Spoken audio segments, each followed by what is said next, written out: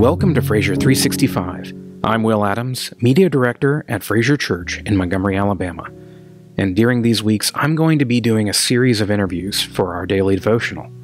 This week, I'm here with Jerrod Dorminey, who is our Minister of Music and Worship.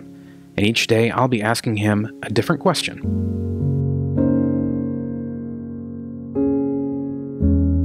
So today's question is, do you have a life verse or favorite passage of Scripture? If so, what is it and why? Yeah, I do. It's one that I go back to repeatedly. It's John chapter 9. I paraphrase. I memorize these and I paraphrase them in ways that just help speak to me. But in John chapter 9, Jesus and his disciples come upon this man that was born blind. And the disciples asked Jesus a question that for a little while seemed like it was a taboo question for Christians, and it was the question, why? And they said, why was this man born blind? Was it because of his mother's or his father's sin? And Jesus said, no, it was not because of any of that. It's so that the power of God could be revealed in him.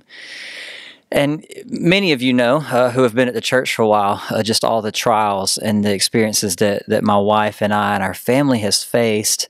We've really for the past 15 years, we had 3 miscarriages before we were able to welcome our first child into our house. And then our first child was born very, very sick, missing part of her brain, and lots of other trials. Then she started doing really well, meeting, some milestones. And so we had a second child. That child was born with excess fluid on her brain and had to have an emergency brain surgery at 22 days old. Then we were 2 for 2 on brain abnormalities, and so we'd always felt called to adopt, and so we moved ahead with that process. Right, our plan had always been to have 3 biological kids and then adopt a 4th, but we had 2 and then decided to adopt, and we adopted a child that we knew had some medical concerns around his kidneys. But turned out they were very severe. He spent 3 months of his first year at Children's Hospital. He's had like 12 kidney operations, some really, really scary stuff. We've picked our first child up out of the crib practically lifeless on multiple occasions. And, Nora's brain surgery, and then Jay Will's, the doctor in an operation saved his life one time. So we've experienced a lot of these really hard things. And for a while, we felt like we couldn't ask the question, why? And then somebody one time told Abby, why do you feel like you can't ask him the question, why? I mean, he's God. He's big enough to handle your emotions and your anger.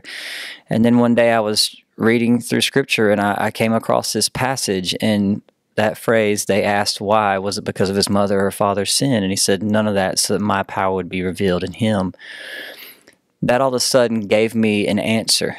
And it was, not necessarily an answer that I wanted. I didn't necessarily like it. Like, I'd rather you choose another way to show me your power than through my kids. But when I saw that, what it did is it showed me that in all of these moments, God has a promise that he's going to show his power and his glory in it. And it might look differently, and it might not look the way we wanted to. We actually thought that Nora was healed supernaturally before she was born, because we'd been praying for that. And then we found out 22 days later that she was not healed. In fact, she needed to have emergency surgery. And I was so mad at God. But then the story of how she received her healing, the brain operation that she had was actually created by a doctor who was actually serving at the University of Kentucky's pediatric hospital in neurology, and felt called to give away everything that he had, and moved to Uganda to become basically a medical missionary at the Children's Hospital in Uganda. And over there, children who had what Nora was born with were getting sick and dying because the shunt, which is what they were using to treat, they would get infected, and these children would get so sick and they would pass away before they could get back to good medical treatment. And so that doctor decided there had to be a different way to treat this. And so he came up with this procedure that the doctor that we ended up seeing had just gone over to Uganda to learn this operation, basically in exchange for medical supplies. So he brought medical supplies over to Uganda. The doctor that was over there taught our doctor this procedure. Nora is one of the first cases in America that's had it and had it successfully. And now Nora's healed. I mean, I say healed. They can never say those words. The likelihood of her needing medical intervention for that is less than 5%. So for all practical purposes, she's been healed. And so that was my why. Why did we have to go through this? Well, to see God's power. Like, he can call a doctor. It actually was called, the year my wife and I met is the year that he and his family gave away everything to move to Uganda. He moved to go be a medical missionary.